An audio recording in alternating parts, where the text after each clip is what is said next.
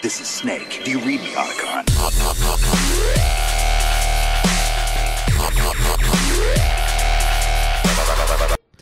Hey guys, Elliot here from the Jump Jump Die podcast and YouTube gaming channel.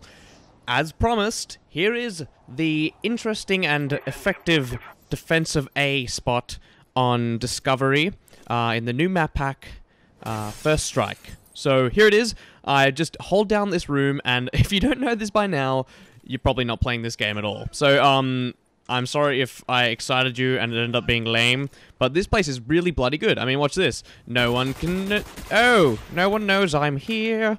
So I'm just sitting here with my olive green foul, kind of ugly, with my sexy noob tubes, which I don't even use, and I just hold A. And it's fantastic because I've pretty much got a look at every single entry point except for the left-hand side, and I can cover the main entry.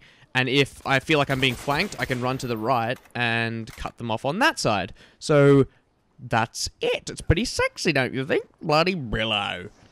And I spot this little twat. What are you doing here, eh? He just thought he could hide there, poking his gun out around the corner and eventually get me. Well, he was wrong. He was dead wrong. And I've got my buddy Smeghead here, and he's holding down that right side. And there's also another really, really good spot on this map, and it's just up on that bridge to the right where you can see now, near the door. And there's two boxes, and you can just sit there and shoot them as they come across the bridge. So that's another good spot. So it was me, Smeg, and a few other of my mates playing, and Smeg and I were given the task of defending A. So that is my little spot, and I hope you liked it. I got a pretty nice streak here, and this guy... You silly goose, what are you doing, eh? Think you can bloody... It's like it's Roggo. No, I'm kidding. Roggo's alright. So, anyway, that's it. Cheers, guys. Peace.